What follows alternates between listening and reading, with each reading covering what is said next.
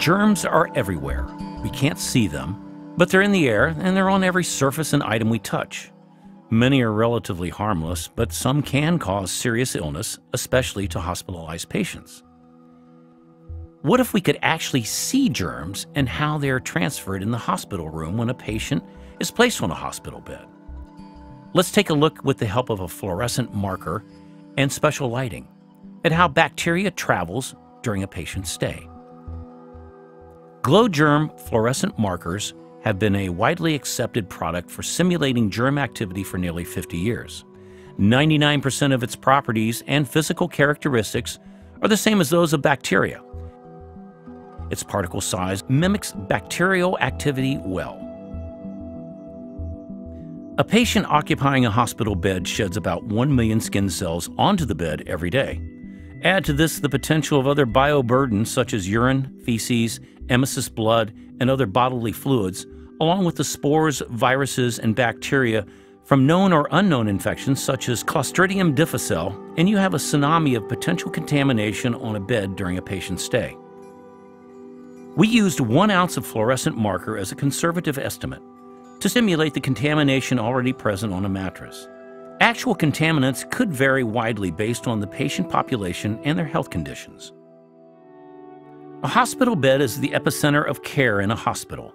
Visitors, nurses, doctors, and other personnel come into contact with the patient and the bed throughout the day and night, making it also the epicenter of cross-contamination, as was documented in this infection study.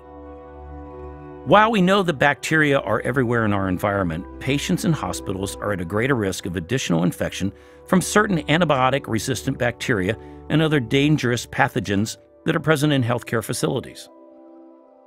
In a hospital, bacteria can spread from a variety of surfaces, including soft surfaces like a hospital mattress, by a caregiver whose hands have come in contact with germs on a contaminated surface and then touch a patient.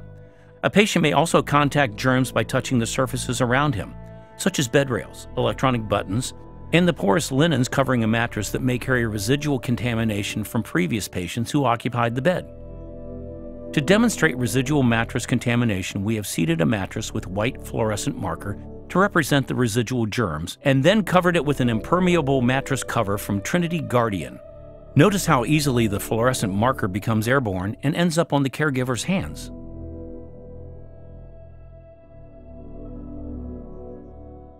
The bed sheets have been seeded with orange fluorescent marker to simulate the previously mentioned soils of the current patient.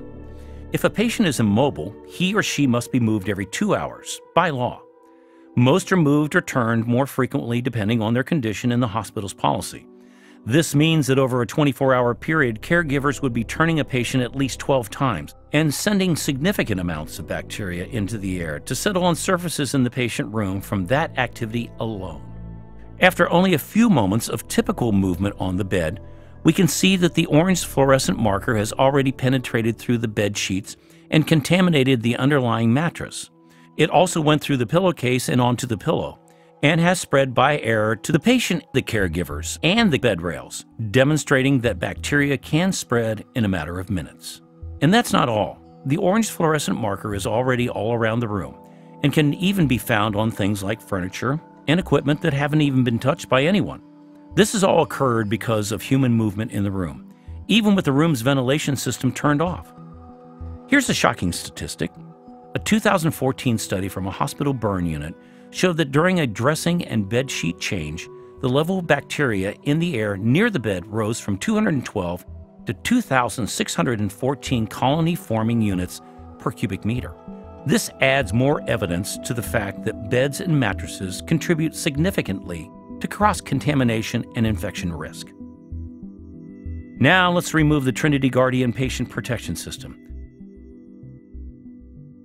Notice that no orange fluorescent marker has made it through the mattress or the bed deck, thanks to this impermeable barrier cover.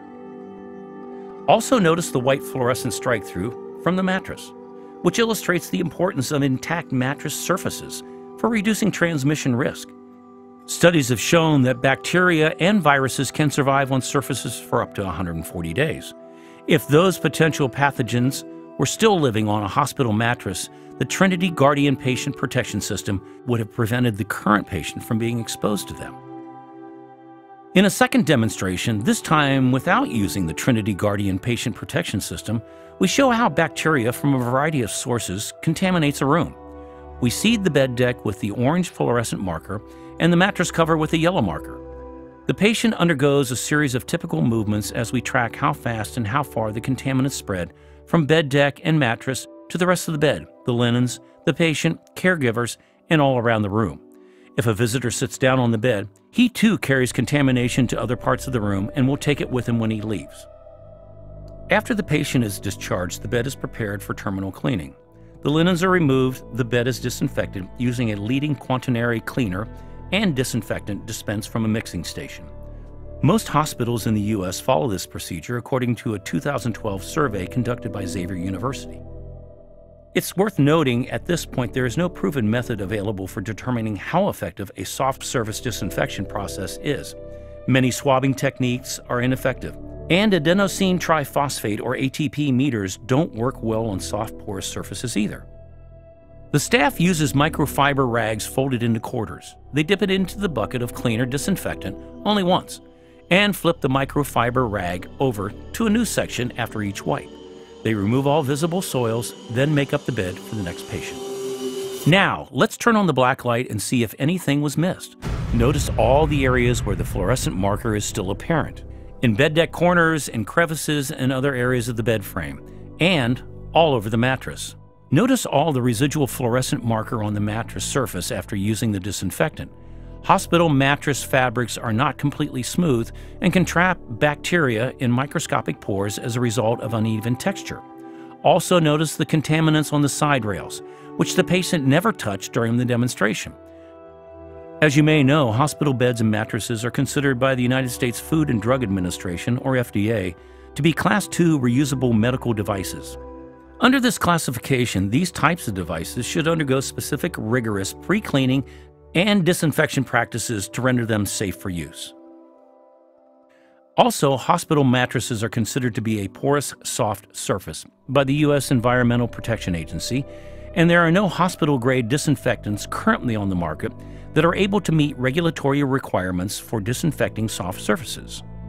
To further complicate things, the 2015 FDA guidance document on reprocessing reusable medical devices requires different cleaning protocols for different organisms and types of biological soils, which creates a big challenge for environmental services professionals. The bottom line, due to the nature of mattress covers, it's nearly impossible to properly disinfect a mattress to the level required of a reusable medical device. 2 peer-reviewed studies in major infectious disease journals have proven that the typical hospital bed disinfection process only killed 80% of the germs on the bed. The reality is that any hospital patient, including you, me, or someone we love, is at risk suffering a healthcare-acquired infection if we spend time in a hospital bed. Fortunately, Trinity Guardian has a proven, reusable, launderable solution that can actually remove bioburden from the room and greatly reduce the risk for every patient and every caregiver, every day. Find out more at www.trinityguardian.com.